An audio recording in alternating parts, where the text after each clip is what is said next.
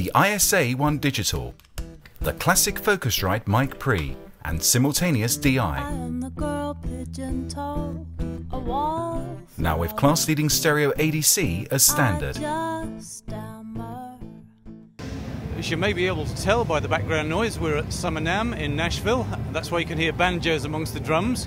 But we're here on the Kurzweil stand where Dave's going to show us the new SP4-7 model. So what does this do that its predecessors didn't do? The SP4 is intended to be a lightweight, low-cost, entry-level board that features sounds from our high-end workstation.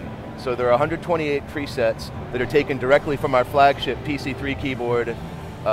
All the bases are covered: pianos, basses, drums, the KB3 organ simulator, virtual analog synthesis, great synth sounds. There's some orchestral string sections, and for the price point, it's going to have a street price of $10.99, and nothing in that price range really comes close to the quality of samples, programs, and effects that you get in an instrument like this. And it weighs 22 pounds, very easy to carry around, very easy to move. It leaves a very small footprint.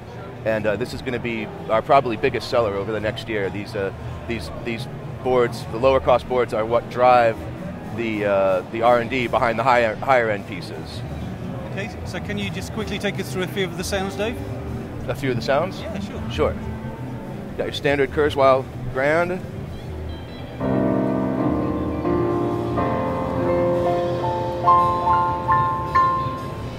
A couple different varieties of piano.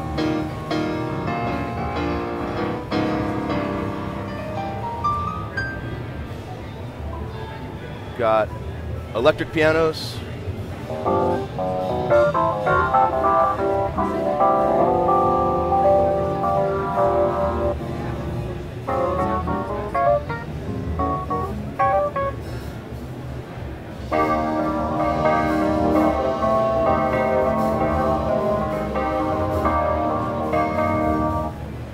Organ simulator.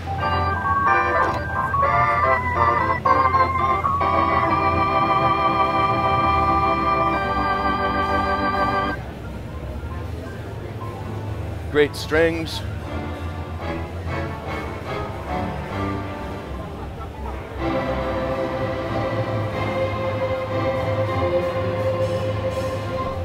How's that?